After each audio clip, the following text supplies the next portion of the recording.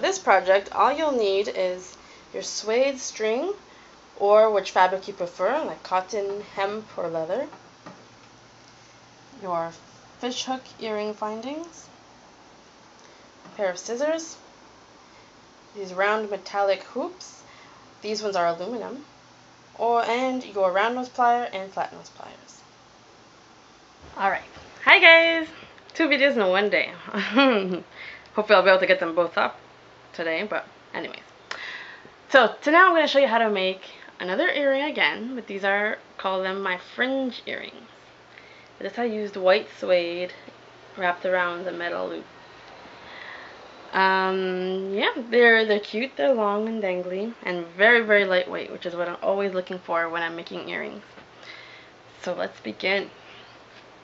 You can take whichever color suede string you would like, or if you rather, you can also probably use hemp with success, some cottons if they're a little bit thicker. I think maybe too thin might look a little weird. Leather, just being in mind, leather might not, well, you can get it to tie it pretty well, I guess. So the length of your earrings is of course completely up to you, and the amount of fringe you would like as well is completely up to you. So I'm gonna measure out my first piece. So what you do is, because they're going to be folded over the metal loop, so you take your string and you fold it, and you see how long you want it to be. I figure if my earrings are about there, that'll be okay. Okay, so it's bent over the top. So then I'll take my scissors and I'll cut off the length. So it's bent over about here. I'll cut off just where the other one begins, the other side, or around there. Okay, and I figure maybe I'll put, how much did I do this time? Maybe I'll put 4 pieces per earring. So we'll make them match, line them up side by side. This is the piece you just cut, and here's the spool.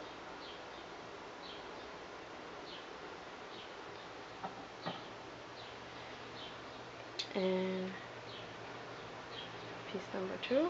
I would suggest you cut both sides at the same time. That way you know the length and you don't have to try and guess. Instead of, usually I'll make one earring of everything at a time, but in this case it's best to just cut them all together.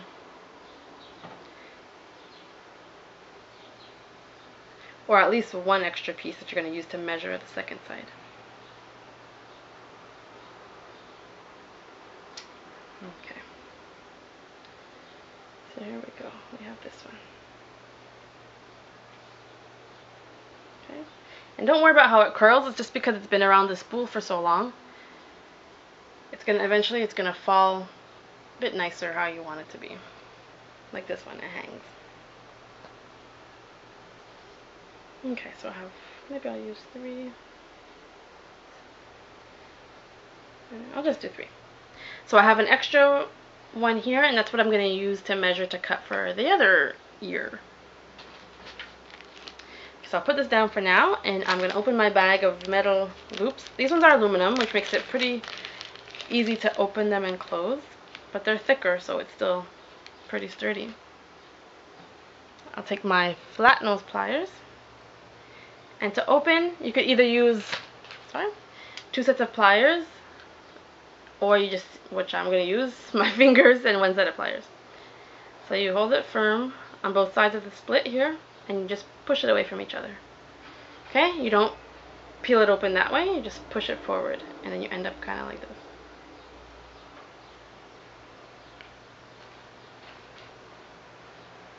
Except in this case, okay, so I'm taking my fishhook earring finding, and I'm going to put it on the metal loop just like that. And I'll take my round nose pliers now and close it up. So to do that, you just pull it back towards each other.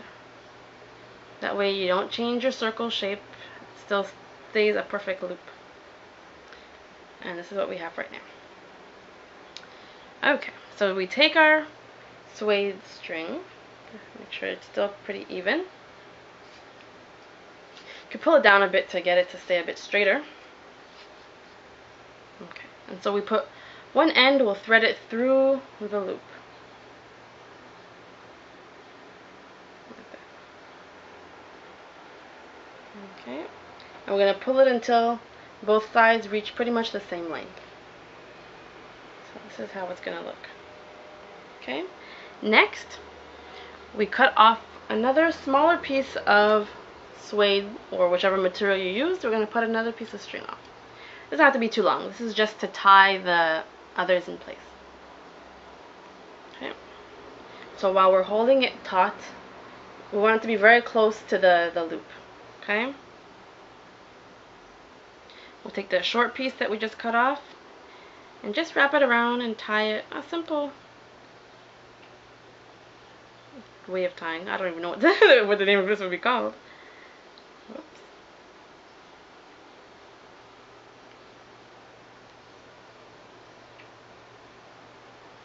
Okay, by just nothing fancy, a regular tie. Okay, so that's how it looks. The good thing about suede is that it is very easy to catch itself, so it doesn't slip out. It holds very tight. So then I'll bring it around the back to make sure it's extra secure.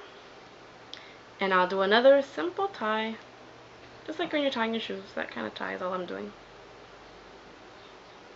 Around the back side and pull it tight. Okay. Then we'll use our scissors and we'll cut off the excess ends. If you want, you can double knot it, but being suede, it's actually pretty secure. I don't think you're going to go swimming with these earrings or anything like that, right? And that's all. 2 minutes and you're done.